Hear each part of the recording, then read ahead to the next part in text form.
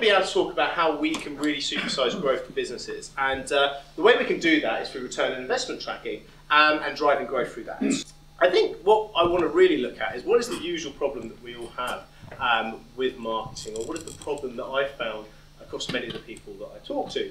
And John Wanamaker said is that half the money I spend on advertising is wasted. The trouble is I don't know what half. And the interesting thing is that I don't think businesses of today have properly solved this problem.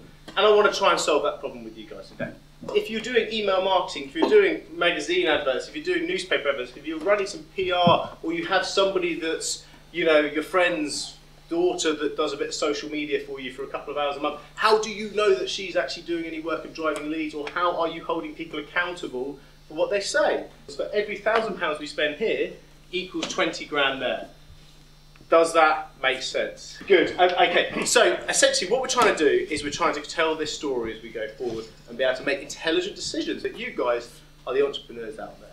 As you said, which is very kind of you, that we believe that you guys need to shout better about what you do, because we're all quite bashful. If you're tracking all other methods, then it starts to actually have, you can have a look at what the whole picture is. And what we're trying to do is give the skills to really understand at least the statistics that drive most things. What you've got to look at is you've got to look at what's your net cost, and then how many leads do you need to convert into a sale, so what's your conversion rate, and then work out what your net cost is with your conversion rate, with your leads to sell, and then do that calculation, which sits at the bottom underneath this pound bit, and then you actually know what the benchmark is. Thank you very much.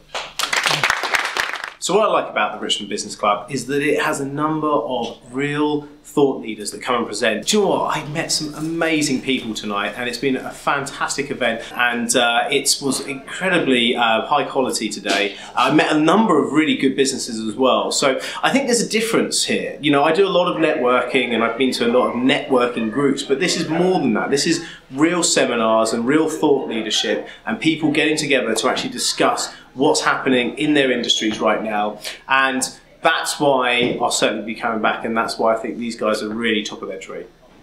Well, Jeremy first approached me back in February 2014 about coming on board to set up the Richmond Business Club.